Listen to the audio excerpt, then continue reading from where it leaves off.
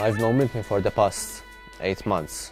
I got to know them through Miles, the electronic sampler, and he invited me over to the garage, where all the witchcraft happens.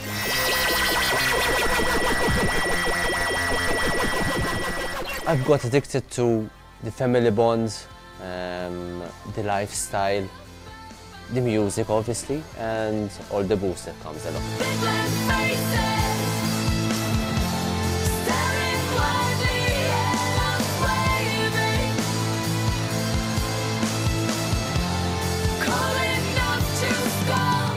I love their music. I mean, their music is something different. I never advertise them, I never flood anyone's wall.